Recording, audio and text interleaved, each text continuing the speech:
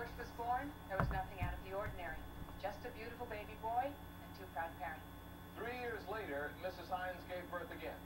But this time, there was a problem. Just a few years ago, there would have been no solution. Today, there is. A word of warning that the following story might be difficult to watch, but they do demonstrate the great advances that have been made in plastic surgery during the last few years. We're at the Animal Crackers Nursery School in West Cooksaki, New York.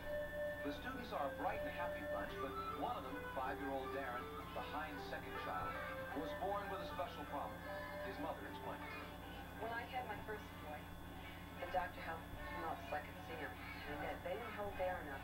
It didn't bother me because it was a new doctor. It's different. When the doctor that delivered him came out and told me that he had a cleft palate, cleft lip, slight swelling on his forehead, and his eyes were far apart. Well, I've heard of cleft lips and palates, and I knew they could be repaired, so it didn't bother me at all. And then they brought him into my room. He was a monster. He looked like a monster. I was afraid. I was afraid because I had never seen anyone like that. I was afraid I couldn't help him. I just couldn't understand why God chose my son. He had no chance, if left as is. Then we got in contact with a pediatrician in Albany. And when Darin was released from the hospital with me, we took him up there. And then he sent us to a plastic surgeon in Albany. And they were very, very honest with us that technically they could help us, but they couldn't guarantee the work. Then I just about fell to pieces because I was worried that he'd be brain damaged or something like that. If it wasn't for them, we would have never met Dr. Woodsmith. Dr. Donald Woodsmith is a plastic surgeon who specializes in pediatric problems at the Institute of Reconstructive Plastic Surgery. Darin first came to us as a patient from upstate New York.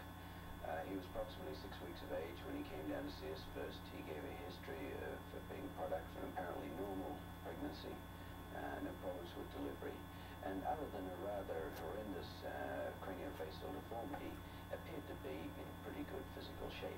In Darin's case, the deformity is perhaps best illustrated by showing the bony anomalies. You can see here that normally this is the upper jawbone. It should be joined to its fellow of the opposite side. This is the nasal cavity here. The green area here is actually brain that is protruding down between the two orbits, and by the pressure of its protrusion down here is actually forcing the orbits apart. This is the area of greatest potential risk to life for Darin. This brain protrusion is always liable to become eroded, is liable to leak, and the patient would develop meningitis, so that an immediate problem was to repair this area here. The other studies conducted on Darin gave us no reason why we should not operate on him at an early stage. On that basis, at the age of approximately 4 months, we began the operative procedures on Darin, and the first operative procedure consisted of a lip adhesion. 2 months later, when Darin was only 6 months old, he would undergo major surgery to reshape his skull. The operation had to be performed as soon as possible so that Darin's developing facial bones would grow properly as he got older. We knew the risk. Anytime you go under anesthesia, there's a risk. We knew the ramifications. We knew that he could possibly die. Anything could go wrong. But I felt if he was of the age where he could make a sound decision, he'd want the same thing. So we went with it. The operation takes 6 hours.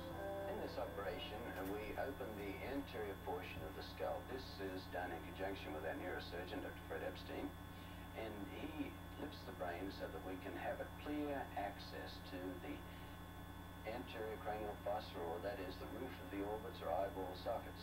The remainder of the operative procedure involves repairing this defect here, where the brain is bulging into the nasal cavity and into the forehead. We have to bring the eyeballs and their sockets, the orbits, together. And this is done by carefully cutting down the lateral or side orbital walls here and here, cutting through the bone posteriorly here in the maxilla. We repair or remove structures from the midline and bring these two areas closer together. This closes the deficiency here and leaves us obviously with gaps here and gaps here. The gaps on either side here and here are filled with bone that's obtained from the patient's hip. Darin was now on his way to being a normal boy. Without this surgery, Darin might not have lived to celebrate his first birthday. Since that time, Darin has undergone 5 additional operations.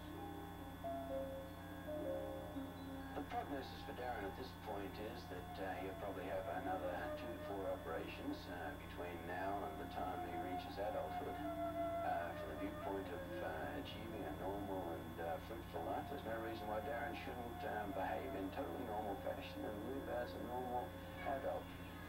Darin is well on his way to doing just that. There is no real problems that one could anticipate as a result of the surgery. His growth and development appears to have been normal, and certainly, as we commonly find with these patients, his intellect is either normal or above normal. Darin is indeed a very bright child, and despite the ordeal he's gone through, Darin is emotionally sound and very happy. He's living the life of a normal boy, a life that only a few years ago we thought it impossible. Darin has some facial problems. You can help me there.